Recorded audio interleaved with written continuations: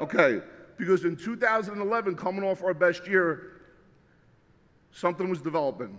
I found out 5 months later, May 2012, with a phone call, that what we built over 10 years, 10 years, I want that to land, we were about to lose.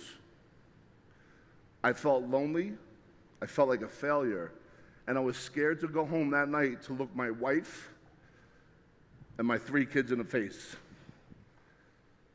What I didn't know then, that I know now, I never would have thought I'd be on Chris Krohn's stage 7 years later, put in a position where I am taking myself, my organization, to levels that we could never have possibly imagined.